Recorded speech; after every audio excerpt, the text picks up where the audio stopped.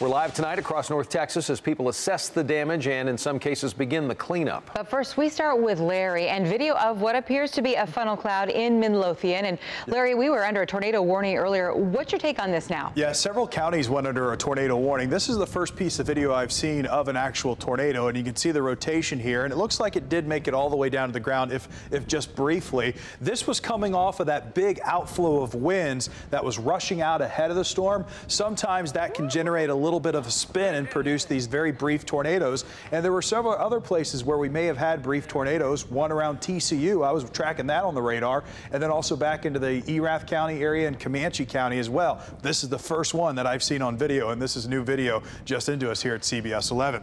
Still some storms to the east now. Again, this was around Midlothian earlier this evening. The storms have all cleared us here in Dallas. There is one storm that still has a warning for it for parts of Henderson and Anderson County. This storm capable of 60-mile-per-hour winds.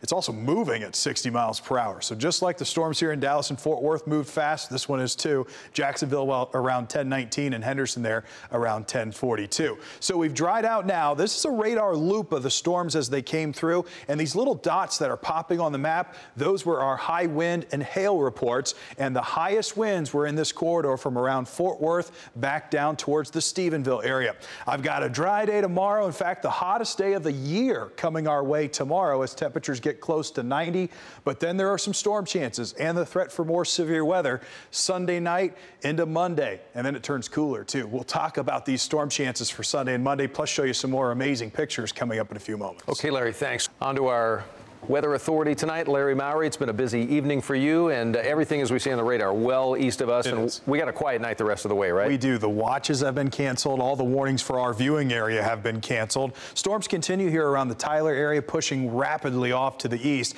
Still some rain and some stormy weather around Palestine. That's not severe, but you're hearing a little bit of thunder and getting some heavier rain. Let me zoom out, though, and I'll show you the wider picture, because still out to the north and west of us is this little swirl. That's the upper level energy that was responsible for this big old mess of storms that ran through here today. The upper level energy is still swinging through the southern plains, and the dry line's still actually out to the west. So I can't rule out an isolated shower overnight tonight, but the severe weather threat is done. That's going to be passing off towards the east. Now, let me review what happened here, because the setup, as I talked about yesterday, depended on whether or not we had cloud cover and rain during the midday hours.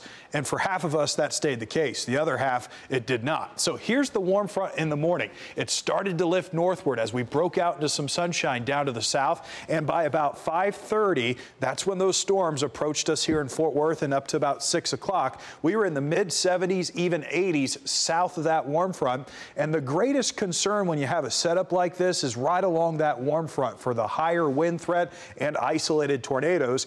North of the front, the cooler air is in place, and it's less of a wind threat because the air is more stable and it doesn't allow those high winds and the storms to make it all the way down to the ground. So although we were just seeing big time storms here in Denton, Collin County, up to the Red River, they weren't quite severe because that high wind was not high enough to make it all the way down to the ground because of that cooler air. But then as we moved farther into the evening, the storms continued to track rapidly off to the east, and now we're sitting with temperatures in the lower 60s. Tomorrow's forecast will start pretty much in the same spot we are now, mid to low 60s, and then look at that warm up, upper 80s in the afternoon, breezy. Hottest day of the year so far. The humidity level will go down, especially in the afternoon. Sunday, though, chance of more severe storms along the dry line out to the west. These will try to move our way. We'll have to watch and see how far east they make it. There'll probably be a cap over top of Dallas and Fort Worth, but there's the possibility of some storms late in the day on Sunday. On Monday, the severe weather threat continues. Scattered storms here along a warm front, a cold front, and then a dry line. All types of fronts out there on Monday, so we'll have to watch for the possibility of some severe storms on Monday. About a 60% coverage. A lot will depend on where that cold front sets up on Monday.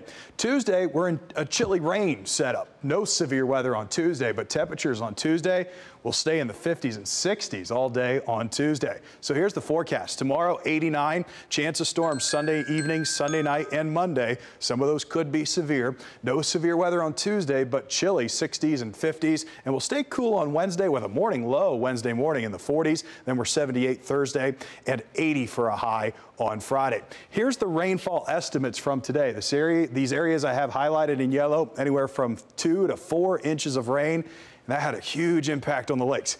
Get this, Lake Grapevine up nearly 20 inches in the past 24 hours. That's how much this rain helped today. Now 77% full. Lake Louisville, 15 inches up in the past 24 hours. Lake Ray Roberts, 10 inches. Lake Levon up 9. Eagle Mountain Lake up 7 inches. I've got all the list of all North Texas lakes right there on my Facebook page, CBS 11 Larry. Got 2 pictures to show you real quick. Jason near DeSoto, one of our storm chasers. Gorgeous sunset this evening on the backside of these storms. And this is from Gary Apshire right over Lake Worth. Just a pretty picture. It was a nice end to the evening after a stormy start. Keith Russell is out with sports. Hi, Keith.